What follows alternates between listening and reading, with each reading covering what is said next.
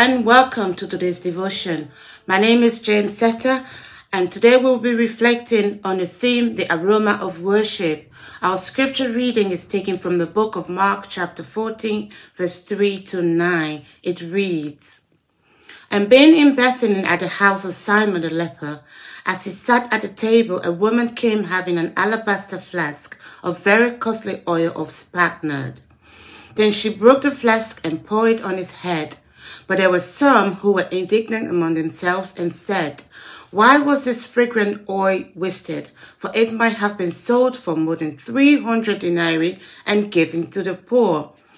And they criticized her sharply. But Jesus said, 'Let her alone. Why do you trouble her? She has done a good work for me. For you have the poor with you always, and whenever you wish, you may do them good. But me you do not have always. She has done what she could. She has come beforehand to anoint my body for burial. As surely I say to you, wherever this gospel is preached in the whole world, what this woman has done will always be told as a memorial to her.'" This is one of my most fascinating passages in the Bible for me. Each time I read this passage, I always imagine a picture of Jesus and his disciples sat down to dinner, and in comes a woman, uninvited, without saying any words. She breaks the jar of the most costly possession that she would ever possess, probably ever possess in her life. She poured out all its contents on Jesus, and then comes criticism from those present. But Jesus sets them straight and reminded them that the poor will always be with them. What this woman did was significant for his forthcoming burial. I admire the courage and devotion with which this woman approached Jesus. I'm always thinking to myself, was that even allowed back then? A woman in the company of men? But she didn't care.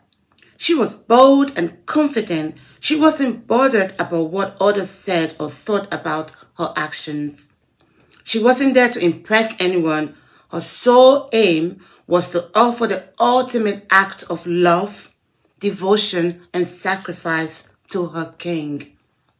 To perform a prophetic act of anointing Jesus' head. Perhaps the woman was a religious woman who understood the times and knew what Jesus would go through in the next couple of days. Or perhaps, like many of us, she had been rescued, forgiven, and restored by Jesus. She was therefore bringing her hurt and brokenness, surrendering them all to Jesus. This is a powerful sense of worship that demands nothing less than to be utterly exposed. A life completely poured out. Her heart was certainly in the right place, focused on Jesus. It is a powerful reminder of what our love for Jesus and worship should look like as believers. A heart that wholly seeks after God. We learn from this woman that true worship is a life poured out in response to a God who emptied himself for us. Jesus emptied himself to become human, and then as human, he lived humbly amongst us in what we regard today as extreme poverty. In the end, we see the ultimate act of generosity, giving up his human life for us all, the most precious and important gift of all times. 5 days later, with the scent of the perfume still lingering in his memory, I want to believe, Jesus made his way to the cross. Our God poured out himself like the precious perfume that was passionately poured out.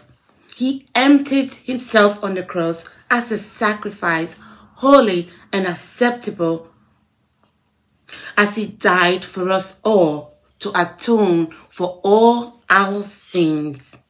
As we celebrate the death and resurrection of Jesus Christ this Easter season, May we ask God to speak to our hearts about the passion and generosity that we have witnessed, which was demonstrated in this passage.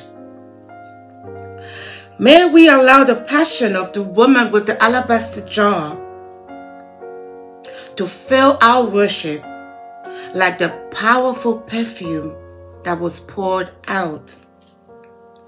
Thanks for watching and have a lovely day. God bless.